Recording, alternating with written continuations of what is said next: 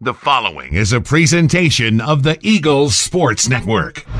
Carson-Newman is back inside of Holt Fieldhouse. Final homestand of the year. 2 games straight at home for the Lady Eagles with Mike Mincey. I'm Michael Watching for the Eagles Sports Network. And, Coach, you get these 2 home games back-to-back. You have just 3 guaranteed ones left in the campaign. What's it take for this team to finish the year strong at home, knowing that you've given away some tight games this year?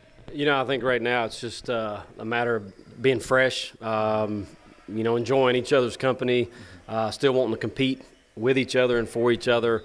Obviously, we've had a pretty good year. We're 16-6, and so I think we have a lot to look forward to down the stretch as we finish out these 6 regular season games and certainly going into the tournament.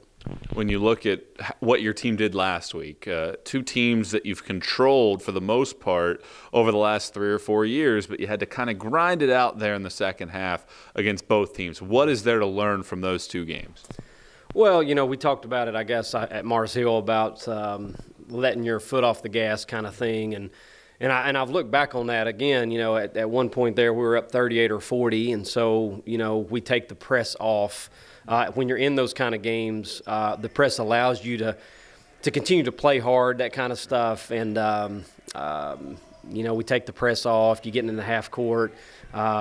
I wouldn't say they're necessarily running the shot clock down, but you're in the half court a little long, and I don't know. And then it affects you on the offensive end. There was just a stretch there where Marshall got really hot, and we did not get hot, and we got outscored and got the margin down there around 20. But and then when we turned back to the pressure up, and then we were fine from there. And then at Coker on Saturday, Coker's got some good athletes. They got some good size. They can switch across the board. I think it just kind of didn't really catch us off guard. We just we missed some bunnies, didn't shoot the ball particularly well. But then in turn, we played one of probably the best defensive games we played all year. When you look at this Lenoir-Rhyne side, you were up by 30 at halftime at their place. They were able to get on the glass, though. They had 47 total rebounds. Looked like their energy was up in that second half. And they're playing for something down the stretch, trying to make sure that they get into the top 8 in this conference situation. What's it take to be successful Wednesday night?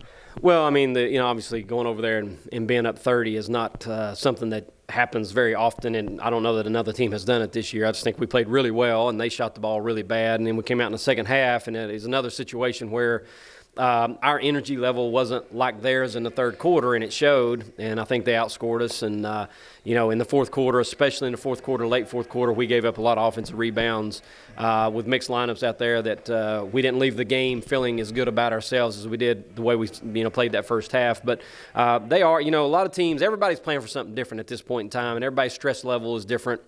Obviously, they're wanting to make the tournament. They're one of those middle-pack teams that I consider to be a dangerous type team that, if you don't show up and play well, obviously you can carry a loss home. And obviously at home, we've already given up 3. We can't afford to give up any more. And, we know what our goals are and what we're shooting for. We talk about it just about every day. And so the players know what's at stake when they take the floor Wednesday night. Coach, appreciate the time. Best of luck Wednesday. Thank you, Michael. He's Carson-Newman coach Mike Mincey. I'm Michael Watching for the Eagles Sports Network.